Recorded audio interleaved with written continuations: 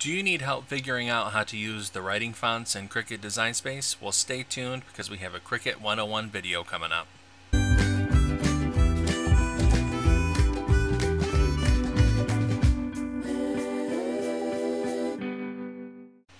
Hey everybody, Nick here from the beardedhousewife.com, the blog and YouTube channel that shows you simple ways to craft your house into a home. Today we're going to be having a quick Cricut 101 lesson on using writing fonts within Cricut Design Space. As you probably know, I love to use the Cricut Pens with my cutting machine.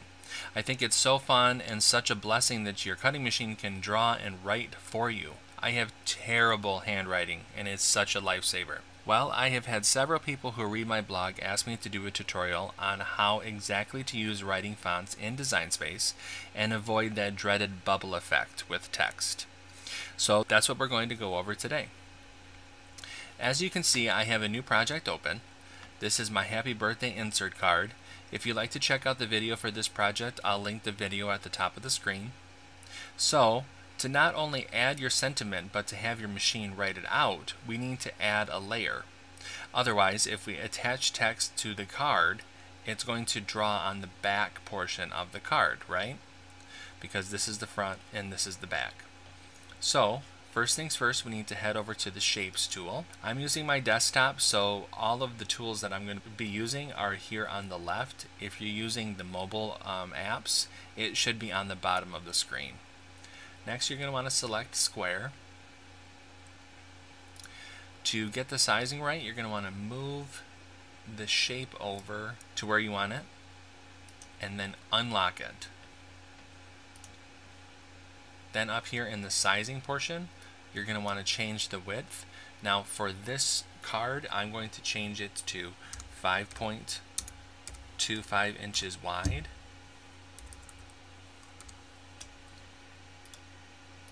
By 4 inches high. Depending on the card size you want to use, this may be a little bit different for you.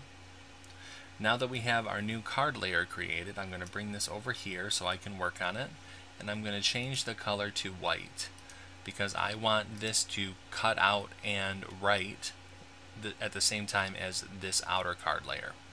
Now you could change the color, it's totally up to you. This is not a requirement as far as leaving this white. If you want to do a different color for the inside of the card, that's totally up to you. Now, click the text tool here, and you'll see that it shows up in the bottom. The box shows up at the bottom. But when you start typing, it's going to show up probably in the middle of your canvas. So I'm going to type something out really quick.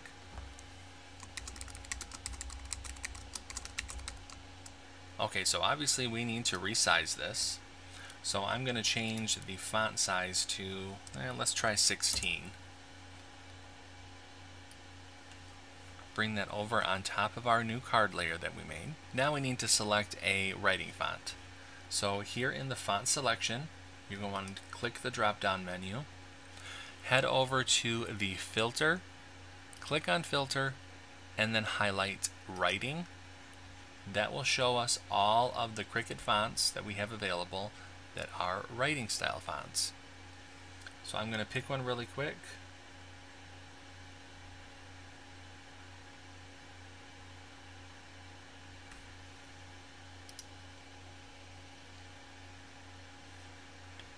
And then you'll probably need to resize it because the cut file is different than the writing font. Alright, so there you go.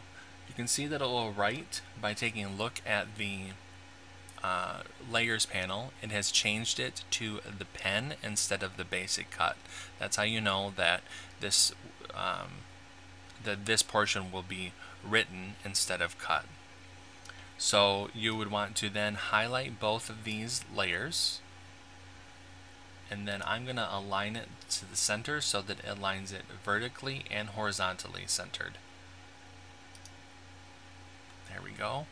And now that I have both of them highlighted again, or still rather, I'm going to come down and click attach to make sure that it stays exactly where we want it. Now you can head up to make it,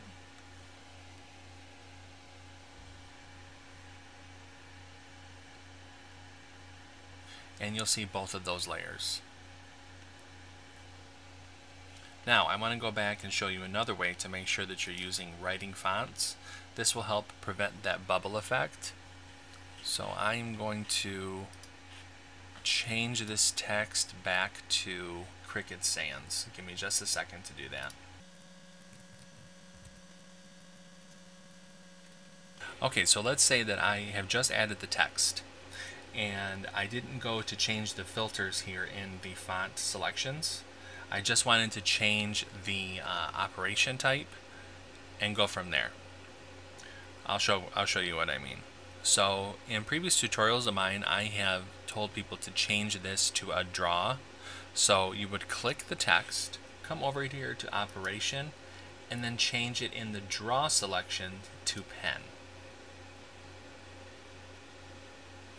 Now you see that it has changed it to pen, so this will write out with your Cricut. However, you see that we have the bubble letters here, and that's not what we want. What you need to do then, if you do see this, is come over to the style option on the font panels, or in the text panel, and click writing. See how it changes it? It's still the same font, it's just the thinner or single stroke line instead of the bubble letters. That will help prevent the bubble effect that people are getting. Now there are a few things. Not all fonts can or have the writing option built into Design Space. If you change a font to the draw or the pen function, you may still end up with the bubble effect. Certain fonts just do that. That's just how they're designed.